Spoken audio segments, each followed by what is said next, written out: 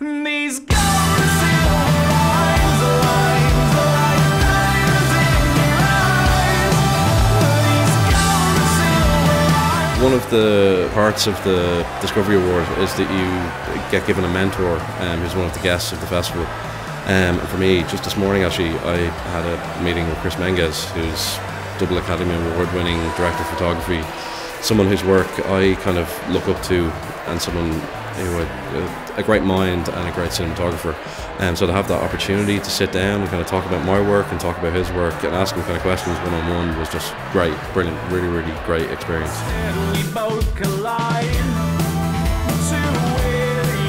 It's a great opportunity to show the film in a cinema and for the audiences to see it the way it was meant to be seen and heard.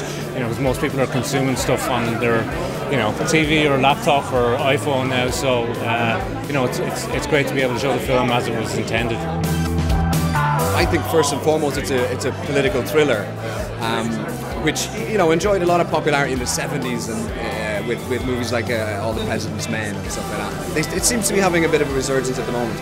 So we all agreed very early on the kind of movie we were all trying to make.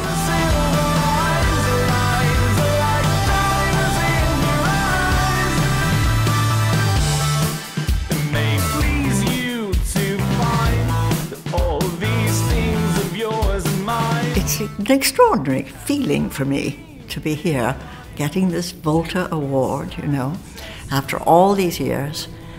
And I have worked in Ireland a number of times, but I never get to visit enough because, of course, most of my work has been on Broadway or in television in the States.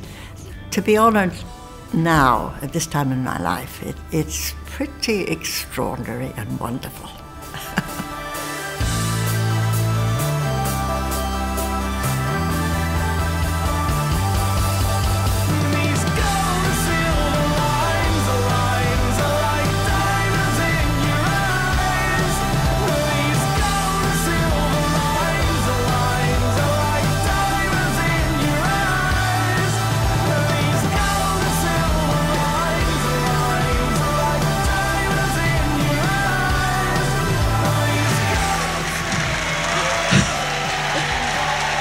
Lovely, thank you.